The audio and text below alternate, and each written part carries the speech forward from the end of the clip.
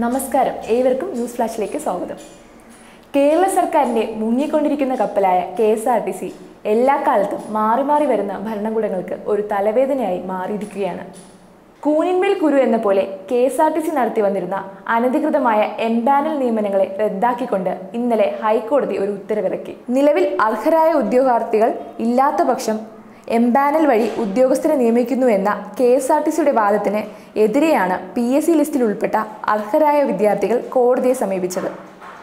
പലപ്പോഴും അഭ്യസ്തവിദ്യരായ യുവാക്കൾ PSC ലിസ്റ്റിൽ പരിഗണിക്കപ്പെട്ടിട്ടും ജോലിയിൽ പ്രവേശിക്കാൻ കാലതാമസം നേരിടാറുണ്ട്.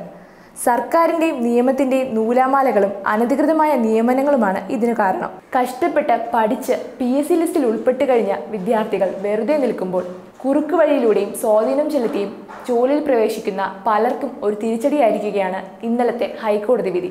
KSRTCയിൽ M-Panel നിയമനം വഴി കയറിപ്പറ്റിയ ഉദ്യോഗസ്ഥർ PSC ലിസ്റ്റിൽ പരിഗണിക്കപ്പെട്ട പലർക്കും ഒരു വിലങ്ങ് തടയായി നിൽക്കുന്നത് കാട്ടിയാണ് ഒരു കൂട്ടം PSC ലിസ്റ്റിൽ ഉൾപ്പെട്ട ഉദ്യോഗാർത്ഥികൾ ഹൈക്കോടതിയെ സമീപിച്ചത്.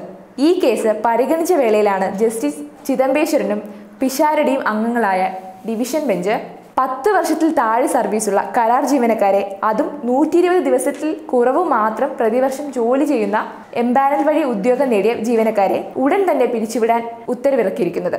അങ്ങനെയാണെങ്കിൽ 4000-ൽ പരം ഉദ്യോഗസ്ഥർക്ക് ഇതൊരു തിരിച്ചടിയായി മാറും.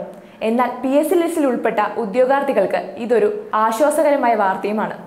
M-Panel വഴി ജോലി നേടിയ ഉദ്യോഗസ്ഥരെ പിരിച്ചുവിടുമ്പോൾ ഒഴിവുവരുന്ന തസ്തികയിലേക്ക് PSC ലിസ്റ്റിൽ ഉൾപ്പെട്ട ഉദ്യോഗാർത്ഥികളെ ഉടൻ തന്നെ നിയമിക്കണമെന്നും ഹൈക്കോടതി വിധിക്കുകയുണ്ടായി. എന്നാൽ ഇതൊരു ഇടക്കാല ഉത്തരവാണെന്നും തൊഴിലാളികളുടെ കുറവ് വരുന്ന സാഹചര്യത്തിൽ മാത്രമാണ് ആ തസ്തികകളിലേക്ക് താൽക്കാലികമായി ഉദ്യോഗസ്ഥരെ നിയമിക്കുന്നതെന്നും KSRTCയുടെ MD ടോമിൻ തച്ചങ്കരി വ്യക്തമാക്കി. വർഷങ്ങളായി രാഷ്ട്രീയ നേതാക്കൾ തങ്ങളുടെ രാഷ്ട്രീയ സ്വാധീനം ഉപയോഗിച്ച് ഇഷ്ടാനുസരണം M-Panel വഴി ഉദ്യോഗസ്ഥരെ നിയമനം നടത്തിവരുന്ന കാഴ്ച പതിവാണ്. ഈ ആരോപണം നേരത്തെ തന്നെ ഉയർന്നു വരികയും ചെയ്തിരുന്നു. കക്കാനുള്ള സാഹചര്യം ഒരുക്കിയിട്ട് കക്കുമ്പോൾ കള്ളൻ കള്ളൻ എന്ന് വിളിച്ചു പറയുന്ന നയമാണ് സർക്കാർ സ്വീകരിച്ചു പോരുന്നത്.